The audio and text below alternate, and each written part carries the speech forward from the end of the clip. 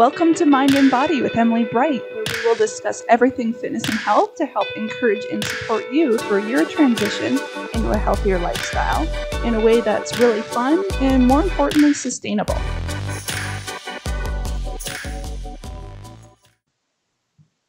So in today's episode, I wanted to discuss nutrition and how to incorporate meal prepping in your life that's really easy and that will help keeping your diet healthy, much less stressful.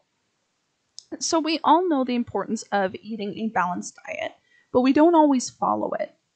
Well, why? Because there's so much information out there that maybe we get confused or we get overwhelmed or even frustrated on exactly where to begin. What's our first step? So what I'd like to do today is to provide some easy transitioning tips for you to start living a healthier lifestyle, and for you and possibly your family or loved ones right now. So there are many different reasons why it can sometimes be a challenge to stay on track. So with so many more unhealthy and convenient options available, it's pretty hard to say no when life gets busy and maybe cooking a home-cooked meal seems just like another chore that you don't have time for. So some of us think it's like all or nothing to be healthy, that we have to be buying all organic, every meal has to be perfect, we can't add any salt. And that kind of mindset can really deter someone from wanting to eat healthy. So by shifting this mindset of the all or nothing principle to knowing that any small changes that we can make are going to overall improve our health, and that's a really good feeling. So I never encourage a client or anyone to cut everything out of their diet immediately to lose weight or to better their health. This is just, again, going to lead to people restricting and then binging, and it's just not a sustainable lifestyle for anybody. So instead, try starting with small incremental changes. And these are a lot different in ways that you can do those so you can improve your health today in ways that take minimal effort. So I'm going to talk about several different solutions, but just pick one or two to start with. So, for example, instead of eating prepackaged or fast food meals, pick one day a week to meal prep a bunch of meals and snacks that are quick and easy to grab when you're in a hurry. I'm going to talk more on this later. It's the main topic for today. Number 2, don't skip meals. So really try to create a routine for yourself for what times you will eat a meal or a snack. Your body really loves to stay on that kind of schedule. And will feel best when it knows when it will receive healthy, energizing foods.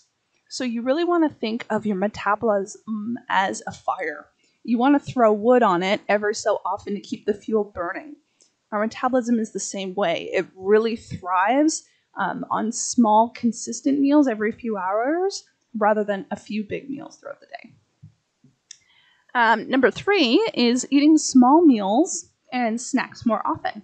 So again, to stay fueled throughout the day, just have little snacks in between meals. Number 4, skip the sugary and dense caloric drinks. So, the Starbucks, the sugary caffeinated drinks, all of those types of things, juices even, or smoothies that you purchase from fast food chains that generally have a lot of sweetener and additives to them. Trying to avoid those and taking a look at the beverages that you're consuming is huge. Number 5, try to incorporate more protein. So at every meal, 15 to 20 grams of protein is ideal, and you can get that from things like almonds, eggs, poultry, so your chicken, your turkey. If you're vegetarian, maybe you want to opt for tempeh, tofu. Protein shakes are a great option. Fish, beans. There's so many things, and it doesn't always have to be meat, but trying to incorporate some source of protein at every meal will not only help keep you fuller longer, but give you sustained energy. So the next one is to snack smarter. So instead of the chips before bed when you get that late night craving, try popping some popcorn instead on the stove with a little olive oil, a little sea salt, and pepper. It's only about 100 calories for 3 cups. Whereas we all know that with chips, it's a very small portion and the calories add up really fast. So in no means am I saying by you have to always cut out snacks before bed, because we all get those cravings once in a while. It's just about snacking smarter and picking options that are a little healthier. And if you're not a popcorn person, you could try Greek yogurt, almonds, hummus with carrot sticks. So things that are higher in protein but a little bit lower in calories are generally the way to go. The next one, and one of the most important ones actually, is to hydrate. So you hear this so often, but you should really be aiming to drink about half your body weight in ounces. So for example, a 140-pound person would want about 70 ounces of water throughout the day. And this can seem like a lot, so start slow. You don't have to start with that number right away. Even starting off your morning with a glass of water before your coffee, just to hydrate yourself, wake your body up, and a glass afterwards is a great start to your day. Even 20 minutes before every meal is ideal. It's also going to help improve your digestion, your metabolism. So bring a reusable water bottle wherever you go, and you'll be and you'll stay hydrated. So those are 7 different ways to begin eating a more balanced diet. And again, choose 1 or 2 to start with for the first few weeks and go from there. Don't do all of them at once. That's going to be way too overwhelming. But if you wanted to choose one that would benefit you the most in the long term, I would highly suggest you begin with meal prepping. So not only is it a great money saver, but a really easy way to stay on track when you have everything prepared for you at home. So this is not only going to make it easier to choose a well-balanced diet when you know it's already available at home, but it's going to make those fast food choices a lot less tempting. This is also going to help prevent food waste, because we all know those vegetables you find in the back of your fridge that have grown their own ecosystem, and we have to throw them out. And there's always that pitiful sense of guilt and shame when you find those rotten vegetables or food that's gone bad in your fridge. You know, you should have done something with it. Well, this is going to help prevent that. So by really meal prepping, this is going to help prevent all of that.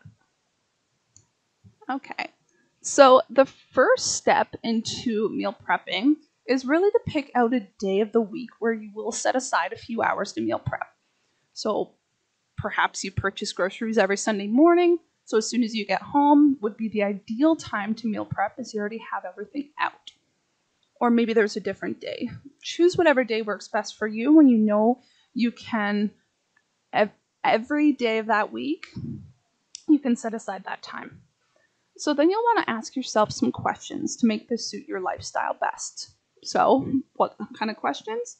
Well, what are some foods that maybe you or your family enjoys? Maybe that's rice, chicken, vegetables, fruits. Kind of gather that information, and then you can kind of go from there what meals you want. Then next, what meals are hardest for you to prepare during the day? So those are the meals that should be on the top of your list to make.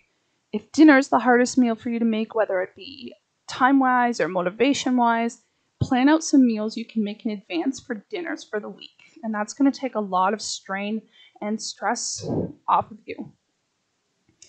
Next, write out the meals that you'll make for the week. So my personal go-tos are soups, chilies, spaghetti squash, stuffed bell peppers, things like that are pretty easy to meal prep, really good, and store well in the fridge. But if you're in need of some different types of recipes or inspiration, Pinterest has a ton of amazing ones. Then what you're going to want to do is create a shopping list.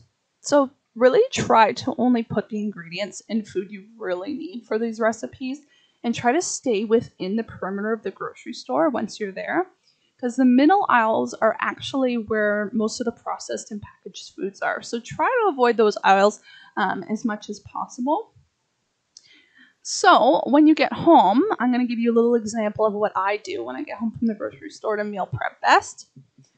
So I immediately season all of my poultry, like my ground chicken, my chicken breasts, turkey, and I place it all in the oven to bake. And while that's baking, I have a few pots ready to go on the stove. So I hard boil a bunch of eggs, and then I cooked quinoa. I have rice baking, so I have this all ready for, again, the eggs are for easy, quick protein. For breakfast, you can add it to salads, snacks with veggies. The rice, you can add it to, of course, any meal you like with various different recipes. And then the quinoa, the same thing. So while everything is baking, boiling, I chop up all my vegetables for quick and easy access throughout the week. So this not only saves on prep work, but it also saves on dishes. So it's kind of a win-win because I hate dishes. And then I use all of those chopped veggies as well. I grab a handful of them and throw it into a large pot with some beans, some sodium-free chicken broth, and this makes a huge batch of soup that I can use all week long for when I'm not really feeling a heavy meal or in need of something pretty quick. Then that's a really easy thing you can just heat up really fast. So while all of that's cooking on the stove and in the oven, if I'm feeling up to it, I'll try to prepare some other easy to-go snacks, such as protein muffins, or I'll make hummus, chocolate granola, so many other types of things that you can make. Be as creative as you like. Make it fun. Switch it up every week so it doesn't get too mundane or boring. But again, revert back to Pinterest if you need to for some extra inspiration. And then once your poultry and rice are done, you can easily create so many different recipes to store in large containers in the fridge to use throughout the week. And that makes it so much easier. So by having all this food prepared, it's really easy to throw together quick breakfasts, lunches, or dinners on the go. Maybe for those of you who have really busy schedules, maybe your parents work night shifts, so these are really easy to have on the go. You can even pre-portion them out into smaller containers to make it even more convenient when you're in a hurry, and to prevent overeating as well. So through trial and error, you're really going to find what process works best for you. So maybe you live with a partner or loved ones or your family. Have them join in and make it as fun as you can. And this is going to help make it seem less like a chore. Maybe you want to play some dance music, watch a movie on a tablet or laptop while you're working away in the kitchen, listen to a podcast, call a friend on the phone, catch up. Whatever you can do while doing the meal prepping that can make it fun for you is going to make you want to do it every week and look forward to it, not so much like a chore. Or for some, maybe this is perfect quality time to spend alone. Maybe this is the only few hours you really get to yourself throughout the week. So this can be very therapeutic for you. So make it something you look forward to. And make it suit your lifestyle best so that you can start saving money and start living better. So I hope these tips are helpful for you and that you enjoyed listening. So thank you so much. And feel free to follow my Facebook page, Emily Bright Fitness and Health Coaching, where I will be posting a PDF of this meal prepping guide for you to use. And until next time, stay fit, stay healthy, and stay happy.